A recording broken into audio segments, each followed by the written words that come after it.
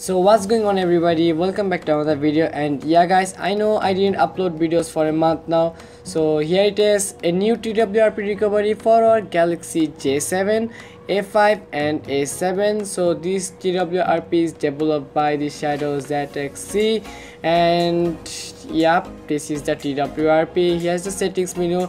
Everything is quite themed right now, and if you go to the advanced menu you can see everything is quite themed. So it's working properly, and for me it was a great experience. So if you want to install that, just go to install image, then simply select the TWRP recovery, then select recovery, then swipe to confirm flash, swipe to confirm flash. After that, just simply go back, go to reboot, and here click on recovery, and then just wait for some time and it will boot into the recovery. And that's how you install the Shadows ZXC new TWRP recovery for a Galaxy J7, A5 and A7.